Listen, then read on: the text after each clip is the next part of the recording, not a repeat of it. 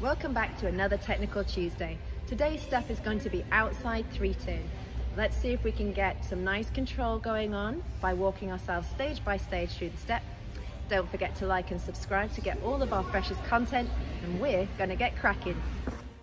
In the beginning stages of learning 3 turns, focusing on a set of key shapes and linking actions helps build a clear chain of events for successful turns. Stroking onto outside edge, the shoulders gently rotate from outside to inside the circle. This is teamed with the neat closure of the free leg to form a floating T at the back of the skating foot in readiness to turn. Initiating the turn comes from the use of the blade rocker, gently pressing into the ball of the foot to free a fraction of the heel of the blade from the ice. Engaging the rocker is our cue to commence the twist action of the turn.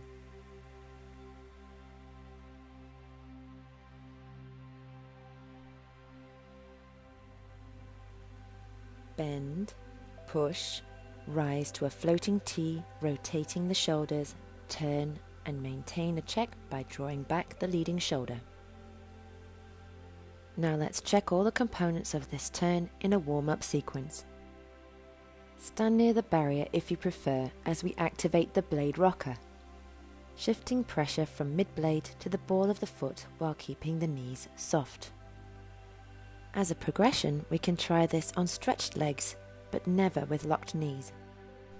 Isolating our midsection, we can warm up the twists ready for the turn. Be sure to keep your shoulders still and level. Feeling control over our entry glide will help the turn to feel calm and pleasant. So, let's warm up the entry edge without the turn.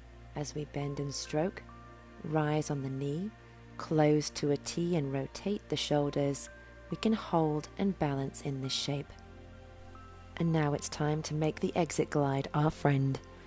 So we'll start from backwards with a few pumps to gain some flow, and then gently raise the inner foot to find that T position. Double checking that the hips and shoulders stay level to optimize our balance. For skaters seeking the true feeling of mastery of a 3-turn, we need to take it nice and slow and ensure that each moment occurs at your bidding. Ensuring our shapes are clean and clear will allow us to have maximum control at the point of the turn, when the 3 turning motions occur in quick succession. We hope this video helps you to refine your understanding and control of the 3-turn. If you hit like and subscribe, we'll delve a little deeper into 3-turn technique. We love to see your comments pop up in the comment section, so please keep them coming, and we'll see you next time.